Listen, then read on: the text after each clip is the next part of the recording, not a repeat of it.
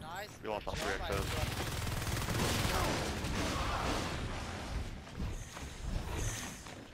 They've taken repair. I think you should drop the hive now. I think we go main. They just dropped the hive over here. Go Serpent. Yeah, they're on everyone fucking rush. Yeah, go. Everyone go to Magic. Go to Serpent. I mean, we did just drop the hive, so we kind of have to protect that, but it's just going to be a waste of road. The thing is, I think. Get us a thruster too, please. What do you think? Thruster need you. I was just thinking we're behind them quite a lot because we keep doing the hive. So the long Okay, run, I'm so sorry, we're my trying to bad. fix Face icon, face gate. No one here? I don't know if it's not built yet. Get in. Go. Oh yeah. The epic.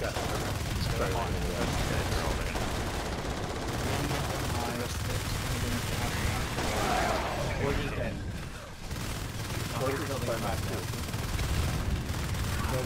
Yeah, but I mean, think about how better it's drop the flame. Just shoot hard. Nice. I think that's. Okay.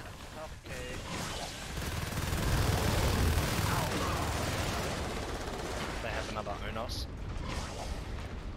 I think that if you're there, just try and get because they've got our hives so many times that the only way to win is just to take them out at their main base. Alright, Drop the grenade launcher on top. Yeah. Harvest the first one. Frost, try and get with Lord and Adrian. They're starting to feel. Oh, that's enough. They're not here. There's too many of them. Okay. Oh, Big Happy, I haven't heard you saying anything. They're starting to feel desperate. Fade repair. He just won fade, I think. This is logistics. Phase on.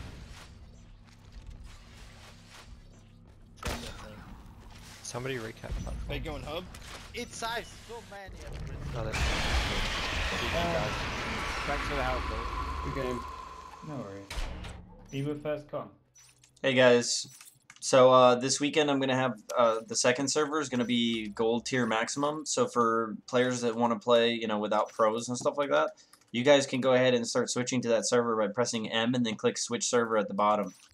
It's open already and it's seating up, so it should fill up. Basically, it's if you're gold or below, you can be on that server. Otherwise, it'll only allow you to spectate. But it's a good opportunity for people to try to play games that are more balanced. Wait, so server 2 is for people who are less experienced?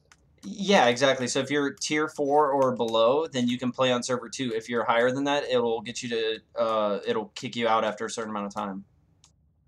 Okay, cool. Yeah, so like what I'm trying to do now is make sure that it doesn't die and it gets up and running for the rest of the day. So we need people to switch over by pressing the M button and click switch server. But this server's full. No. Yeah, but that one will fill up pretty quickly too. And this one will fill up it.